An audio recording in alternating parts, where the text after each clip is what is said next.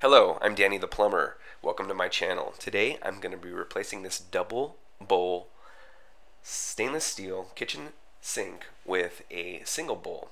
The reason I'm doing this is this one here is very flimsy. It's got a very high number gauge, and I'll get more into that later. Here's the new one that we've replaced it with, and I'm going to show you guys step by step exactly how to install this thing.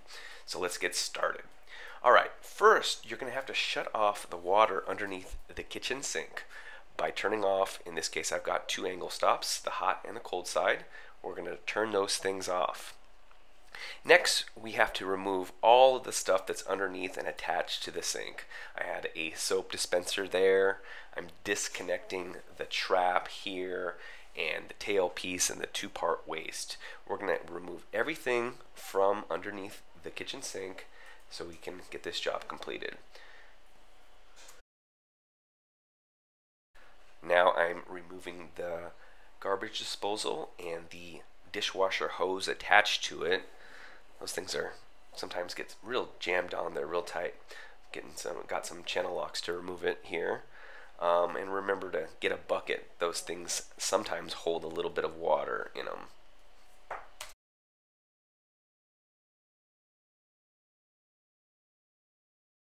Now I'm removing the garbage disposal, and that's locked in real tight as well. So I'm just starting to hit it a little bit with a hammer and that screwdriver, and then I've got my garbage disposal wrench or key, and we'll loosen that thing up and remove that one too. And I'm not worried about the electrical component. Of course, I don't have the switch on for the garbage disposal, so I'm just going to leave that attached for now. And we're going to disconnect the flex connectors for the water supply on the hot and the cold side here. Alright, now I'm ready to remove the sink, and whoever installed this sink originally installed it funky with these little clips here and drywall screws and some wire, and I'll show you why they did that in a little bit. They were just trying to make it easy on themselves, but it's not exactly the proper way or the way I'd like to do it. And we'll get more into that later. So I'm cutting all those things loose, and those things are just holding this sink downward so it's held into place. Kind of Mickey Mouse, and I'll show you the right way to do it.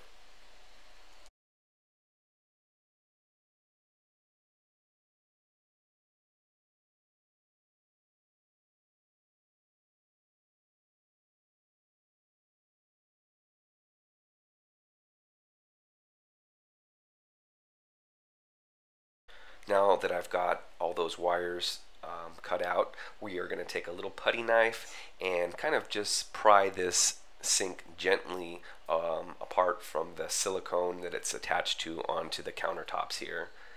I've got my helper, Simeon, helping me today, and he's just going to carefully remove that thing and making sure, of course, when you guys do this, all that plumbing is already disconnected, as I said previously.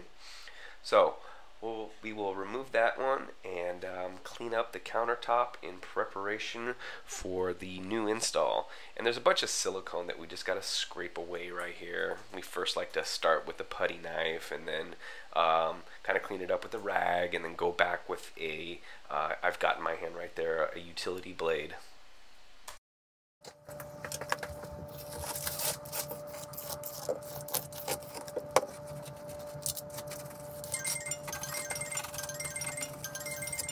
Wow, look at me in the background. I'm actually reading the directions.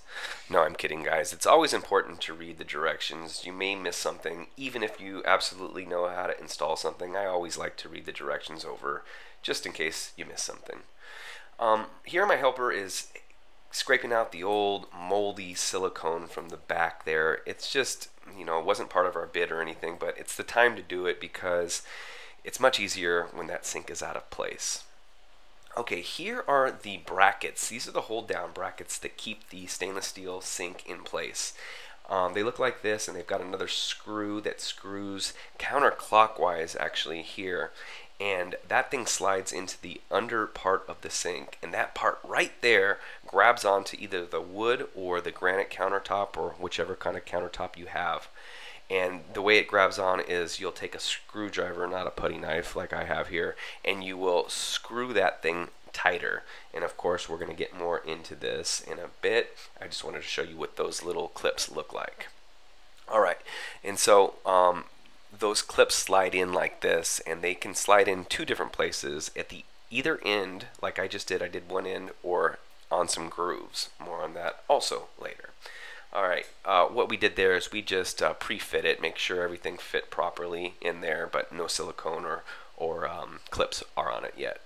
Here I am just pre-assembling a bunch of those clips all at once, getting ready for our stainless steel sink install.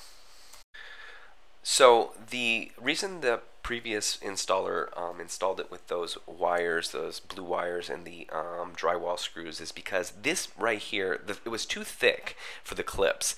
We've got plywood right there, and you've got the granite, each about 3/4 of an inch thick, so about 1.5 inches, and most sink clips will not accommodate that amount of space. So what I have to do, instead of using those whole wires held down like that, is I've got to get more room, which it means I have to eliminate that plywood and strap those clips straight onto the granite countertop.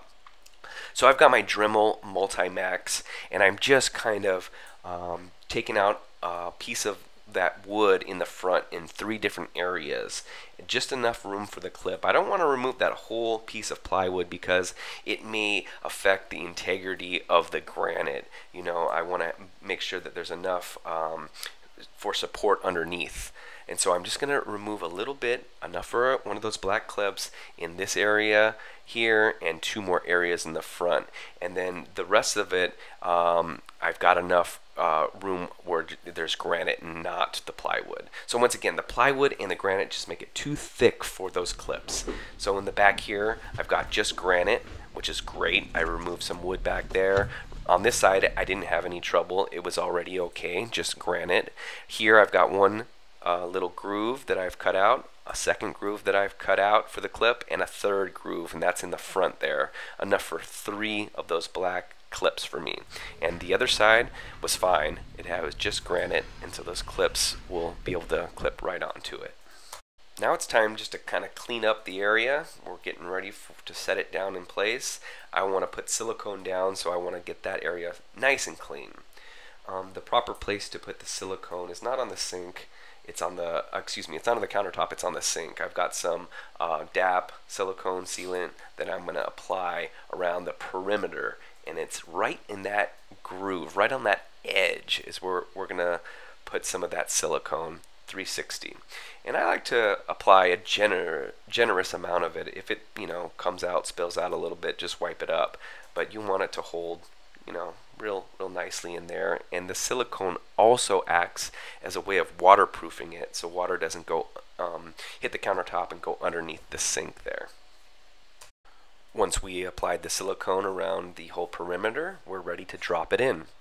And now you can see I put some of those clips in place before I even dropped it in there, and that's fine to do, or you can do it underneath. It's just a little easier to do a couple of them in place at first, just at least 1 or 2 or 3 of them, just to kind of hold it in place. See, there's a groove right there. You can slide that clip either in those grooves or at either end, but you can't slide it in any other place, and I'll show you in a second how to slide those things on. So there's the clip. It'll go right in to that groove right there, and then once it's out of the groove, it's locked in place. And then you'll turn it to the side and lock it into your countertop or plywood, whatever you have. In this case, I've got that granite that I'm going to lock it into right there.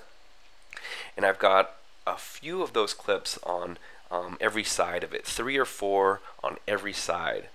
And so here we go. We got that clip in place right there. I've got my Phillips screwdriver, and I'm going to tighten that thing down equally. So I'll go back and forth. I'll hit one, I'll go to another one, and I'll go to another one all around, and then add another one, and continue to tighten equally on all those clips. Here are the ones in the front that I've got. I've cut out for those grooves. That worked real nicely, as you can see there. Alright, I've got all those clips in place. The sink is held down real nicely, and as you can see, we've put some silicone in the back right there. Just easier to do before the faucet's installed. Now I like to put some silicone right on that edge too, just to give it one more kind of waterproofing aspect to it. And before we installed this, I forgot to mention, we measured each corner equally, the 4 corners there, and got it as close as we could, and so it's nice and square to the wall. Okay, now I've reconnected all the plumbing, put a new faucet in there, and all the plumbing underneath. This was an LK Luster Stone single bowl drop-in kitchen sink. There's a difference between a drop-in and an undermount. If this was an undermount, the stone would have to be done at the same time, but this is an overmount, so I can put it right on top of that granite there. Ideal for these type of situations. I believe this was a 18 gauge sink, and the lower the number in the gauge, the thicker the metal. So usually a good residential sink will be either a 16 or an 18 gauge, but you can get gauges anywhere between 22 and 15, 15 being the thickest. Alright, so there it is. That's how you install your kitchen sink. I hope you guys enjoyed this video, and if you found it helpful, please give it a thumbs up, and don't forget to subscribe to the channel. Check out my channel for more plumbing how-to tutorials. Thank you guys very much. Have a wonderful day.